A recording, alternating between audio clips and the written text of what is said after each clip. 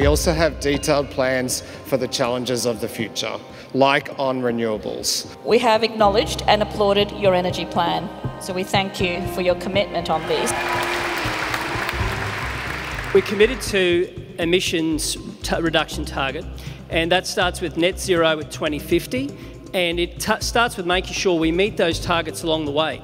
We didn't sign up to the Renewable Energy Target set by the state because we don't believe there's a credible path to get there. So we take that as a no on a renewable energy target. Our focus is on an emissions reductions target. And what can you commit to before the election? Well, we've already said net zero by 2050.